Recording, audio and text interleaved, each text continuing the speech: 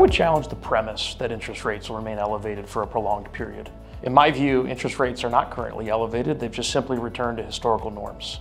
A lot of people have forgotten that because we've had 40 years of secularly declining rates. But now that we've bounced back off of zero, it does feel more elevated than the recent past, but I don't think that rates are necessarily inappropriately high. That being said, there's definitely a cycle going on here, and monetary authorities are responding to macro dynamics where transitory inflation that was originally driven by price and supply shocks due to COVID became more structural as the wage price spiral began to unfold. And the way things work through the real economy, it just takes time for inflation expectations to re-anchor. So this monetary tightening cycle and the broader rise in interest rates across the term structure and across asset classes, I think is going to continue. I think the most unusual period has actually been the period after the global financial crisis, where policymakers kept interest rates exceptionally low for such a long period. And so I think now we're actually back into a more normalized level of interest rates, where interest rates are actually setting the cost of money again. We would normally expect rates, the short rate, so the base rate, to be something like 1 to 1.5% above inflation. So if we think inflation is going to be between 2 and 3%, we'd expect short rates to be around 4%, 3.5%, 4%. And then the long end of the curve, so that's the 10-year bond yield, gilt yield, we'd expect that to be about 150 basis points, so 1.5% above base rate. So that would be, again, about 5% for the 10-year. Whether they come down depends on policymakers and whether they're going to tinker with rates or not. I suspect in the short term that they will, to try and boost the economy. So I would expect lower rates in the shorter term and back to sort of these levels maybe over the more medium term. Well, we don't think they're elevated at the moment. Currently they're 5.25%. That's still really low in the historical context. So for 50 years until 2008, they rarely got to 5%. And when you look at it in real terms, taking into account inflation, they're barely positive at the moment. So really, interest rates don't seem very high to us. In terms of whether they're going to go higher or stay where they are, impossible to know.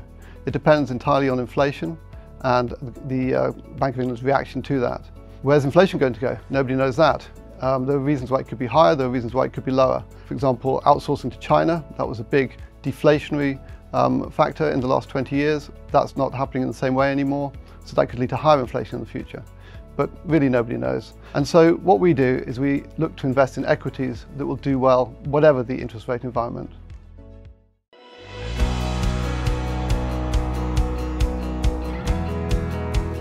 I believe higher rates will have two primary impacts on businesses. The first, I think, is pretty obvious. It imposes more discipline on capital deployment. If your cost of capital goes up, you have to be more careful about the projects to which you deploy capital. Probably means lower rates of investment, lower rates of growth in the aggregate. But the second, maybe less obvious impact of higher rates is that it creates a wider gap between the best businesses and all the rest.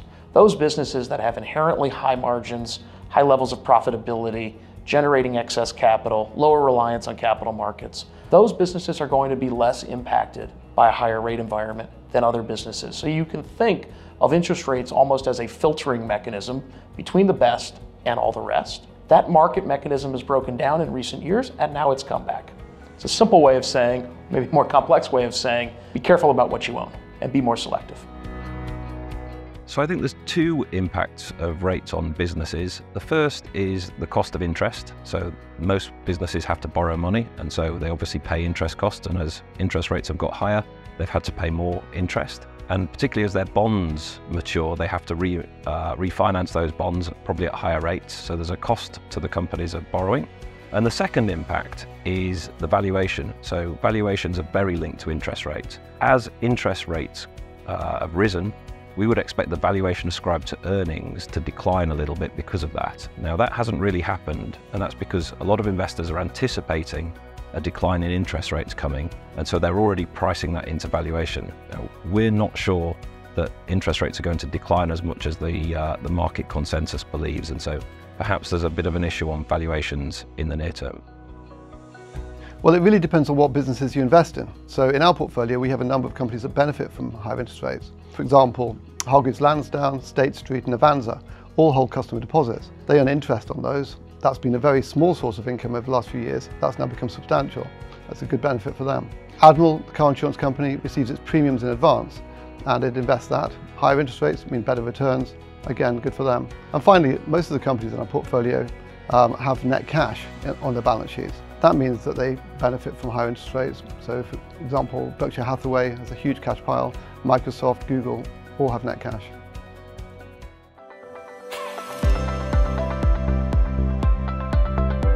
Some sectors will be at greater risk from higher rates.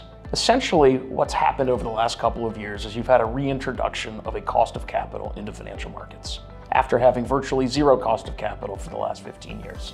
So what that means is the return that a business can generate on its capital suddenly becomes more important.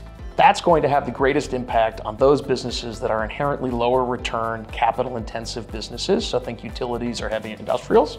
And the other area of impact will be those businesses that have weak underlying economics that have yet to be proven, but where the businesses have been sustained by nearly endless cheap or free capital.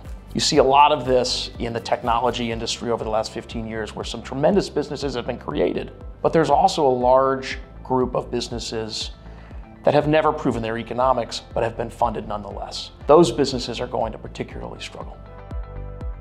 So with interest rates being quite a bit higher than they have been in the sort of 12 or 14 years post the global financial crisis, the companies and sectors that are most affected are those that have high levels of debt, because they obviously have a higher interest cost. And as they have to refinance debt that they acquired at low levels, low interest rates, the rate of interest they're going to have to pay will be much higher. So that's areas like utilities, property companies, these more highly indebted areas. Obviously, banks are a little bit different, so banks tend to work off the spread between the short end and the long end, so they're slightly different and can benefit from higher rates. And then you have tech companies where typically they have cash, and so higher rates can be a benefit for them. On the other hand, though, the valuation impact of higher rates for longer is negative for companies that are high growth and highly valued, and it's much less negative for companies that are lower growth and more lowly valued.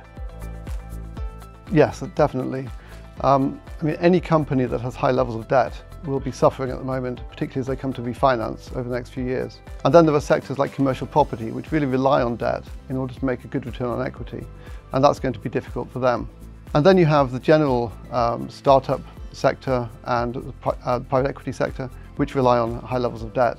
And because debt now has a cost to it, that's going to make life more difficult for them.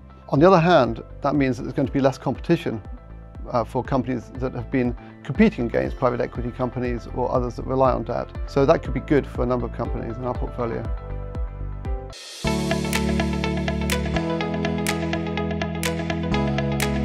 Interestingly, a higher rate environment doesn't change our approach to stock picking. First and foremost, we want to own businesses that are leaders in what we believe are inherently attractive business spaces.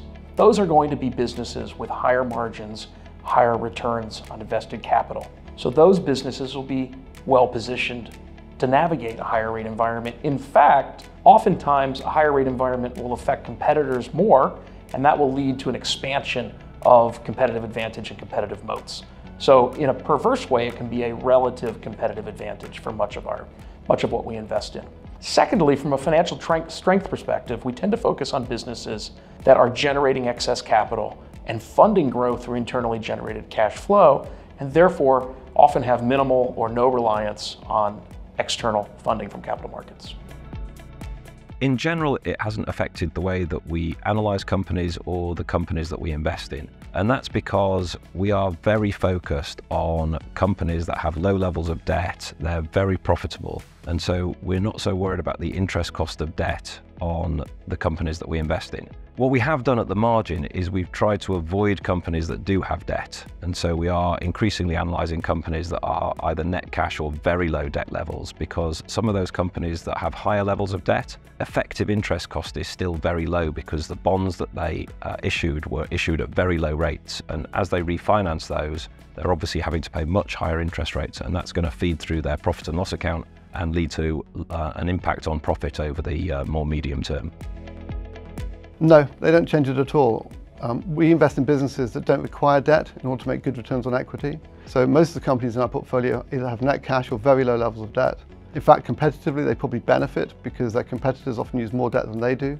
And that means there's going to be less competition for them going forward because there's less easy access to cash for those competitors. But in general, we always thought that interest rates were going to come back up anyway. We never built into our models that they were going to stay down where they were. That looked very anomalous in historical terms.